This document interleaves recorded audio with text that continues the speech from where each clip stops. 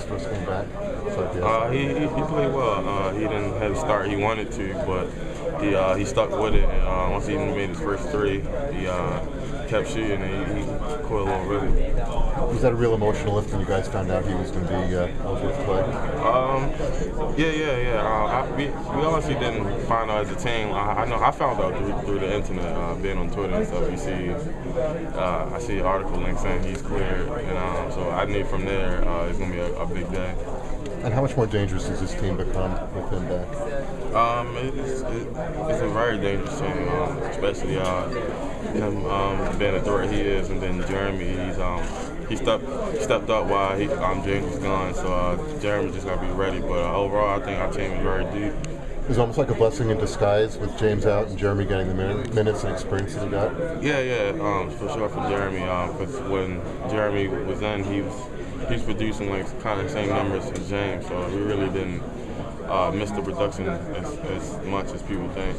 I think you played 39 minutes today, but do you see yourself getting a fewer minutes, give you a little break now that with James back? Yeah. With James being back, I'm gonna get a breather, more and all things. So. CJ, what do you? When you were hitting your three-pointers today, how did you feel from the distance? I felt good because I knocked down my first 2 threes. And teams they kept leaving me open, I guess, because I'm not known as a 3-point threat, I guess. For me to knock it down, it was kind of. I think that them 2 shots got me going. You look very confident shooting that shot, are you? I mean, you were working on it, right? Yeah, I'm very confident. If I'm open, I'm gonna take it. Sometimes I'm not like James. It don't matter the man there or not, he's shooting. But I kind of picks my spots. What can you say about UConn? You got a busy week this week, and they're up next on the road. They're always a tough team.